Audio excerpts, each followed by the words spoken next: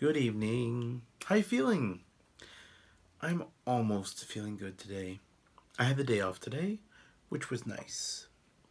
I woke up at like 4:45, which was not nice. Unfortunately, even on my days off in the Japanese summer, I just can't sleep in. The whole house is full of light. For some reason, both my kids were also up this morning, like super, super early. So I heard them making noise. So I felt like I had to get out of bed too, even though only one of them had school today. So I don't know why they were both up so early. So it ended up just being me and Shanoa, my daughter, for the day. As mentioned previously, her school is just closed for the rest of the week. I had today off, so we had the day off together. We both took our last batch of medicine this morning, and I think we're both pretty close to on the mend. She felt good enough to go shopping. I felt good enough to drive the car to go shopping. And we went to Costco. And I know how Costco gets sometimes, so we got to Costco very, very early. We did all our business right away. They actually opened a little bit early this morning. And we just took care of everything. And then we sat down, and we both had pizza. And let me tell you, after a week of feeling like crap, I think this goes for both of us. After a week of just feeling like garbage, that pizza was amazing. I felt so good all day since eating that pizza. So you know what? Maybe old video games are right. Maybe the answer is you just eat a bunch of pizza and all of a sudden you're healed.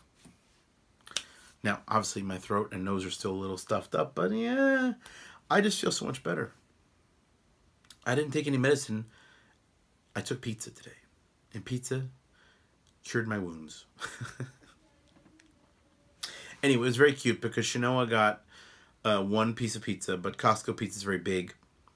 So then she tried to cut it in half, which is really hard, which is very hard to do because it's very thick and covered in cheese.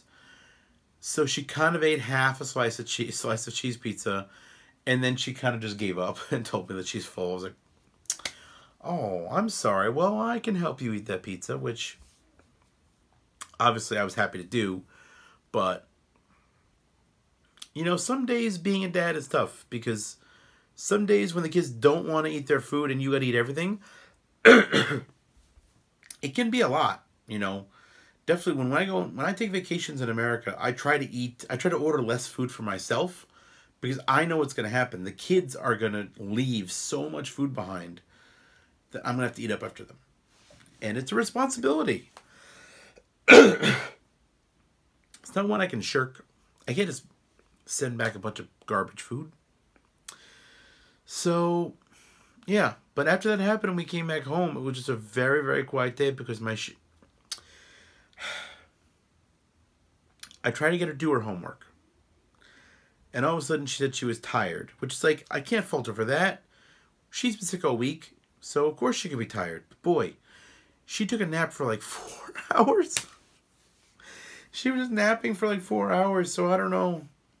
I don't know if that was her disease or if she just really, really wanted to not do homework. But she took a long nap. And now here I am at the end of the night. And I feel like I could really use a nap. But instead, I think I just go to sleep because the virus is still in my body. Pizza covered it up for most of the day, but now it's rearing its head. I've been awake for well over 12 hours, closer to 14 at this point, and it's time. It's time to throw away the rest of Friday night and just go to sleep, I think. Anyway, we'll see what happens tomorrow with all of us home on a Saturday. Will the weather hold up? Will I go to the movies? Will I just take that nap tomorrow? Anyway, please look forward to a video of No Consequence tomorrow. Good night, everybody. I love you.